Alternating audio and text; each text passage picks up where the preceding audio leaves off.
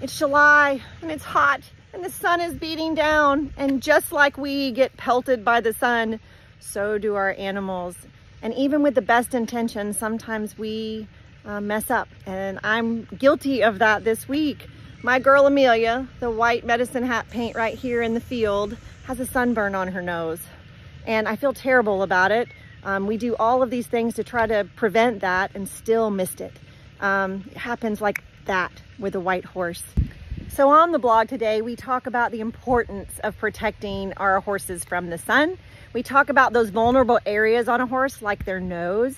And then we give you a lot of tips and tricks around with products and the links of everything that we use here on the farm, and hope that you find that useful. So join us on the blog at sweetbombdiggityfarms.com.